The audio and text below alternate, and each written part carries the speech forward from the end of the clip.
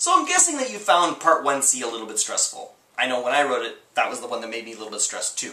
The good news is, we're on the downhill side now. There's just a couple more things we want to do that's actually going to be kind of impressive in terms of how much calculation we can do and so on. So for Part 1D, it's basically just a slightly modified version of Part 1C. I'm still giving you the latitude and the longitude. Well, actually, I'm giving you a city, and you have to look at the latitude and longitude, but whatever. I mean, you've got the latitude and longitude station, you've got the Julian day, and you have an azimuth angle for the solar panel. We're going to go ahead and say that the panel always needs to face south. I think it's a reasonable assumption to say the panels always need to be facing south. The question is, what is their elevation angle? Based on that, I want you to compute the panel elevation that produces the most power on a given day. So, like, on our day 180, what would be the panel's elevation angle that would produce the most energy over the course of the day per square meter of the panel's area? And this is actually going to be a surprisingly small modification of what you already have. I mean, I'm going to actually pretty much give it to you right here on the screen. You're just going to be making a loop where we're going to be trying a wide range of panel elevation angles.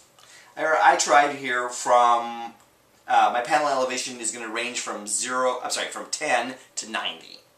Okay, I think it's possible that the panel elevation could be as little as like 10 degrees. The vector normal to the panel is practically pointing at the horizon, to as much as straight up and down is the range of panel elevation angles I'm trying. For every one of those, all I want to do is just run the calculations I did before, but for that panel elevation angle. Literally just copy Project 1C over to a new thing, Project 1D, and then add this line up here. You are, for this panel elevation, for a range of panel elevation angles, do it at 10 degrees, 11 degrees, 12 degrees, 13 degrees. Do exactly the same thing. Now you do need to remove one line. Your old program for Project 1C, you actually set panel elevation. Okay, just delete that line. We don't need that anymore. And just keep computing it. You're going to compute the power, the total energy for when the panel was at 10 degrees, when the panel was at 11 degrees, when the panel was at 45 degrees, when the panel was at 90 degrees. All those angles. And all you're going to do is figure out which of them was the greatest. Now, we talked about how to do this a little bit back in Module 2, but I thought I'd give you kind of a little bit more guidance here. What you're going to do is you're going to have some kind of variable that's called max energy or something like that. That is, this is the amount of energy I got from the panel when it was at whatever I've seen so far is the elevation angle that produced the most energy. I'm going to start off with a crap value in there. I mean, obviously, even having the panel pointing at just 10 degrees above the horizon, we're going to get more than negative 999 joules per square meter, right? I mean, in worst case scenario, we're going to get zero energy, right? So what it's going to do is we're going to compute for that day at that elevation angle, compute the total amount of energy. Now, look what it says here. So we're going to compute it for every minute or whatever, and then we're going to integrate it, and we get today's energy. Or more accurately, maybe the energy at that angle.